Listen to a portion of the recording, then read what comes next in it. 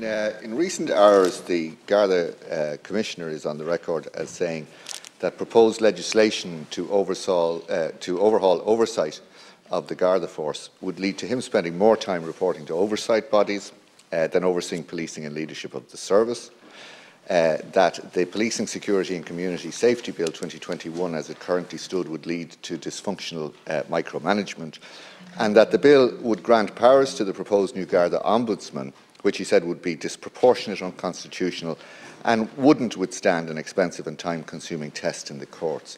Does the Minister agree that it is an unhealthy sign in our democracy that a Garda Commissioner feels compelled and possibly unheard by government and compelled to address an Oireachtas committee to this extent? And is the government listening to the Garda Commissioner's concerns? Thanks. It always listens to the Garda Commissioner. My understanding the piece of legislation you are concerned about is in PLS, in pre-legislative scrutiny, and I think that's probably the best place for all of us. Members of the government are on the committees as well as with the opposition, and that, I think, the role of the committees and in pre-legislative scrutiny is to provide an opportunity to listen to the Garda Commissioner. That's the system working, in my mind, appropriately.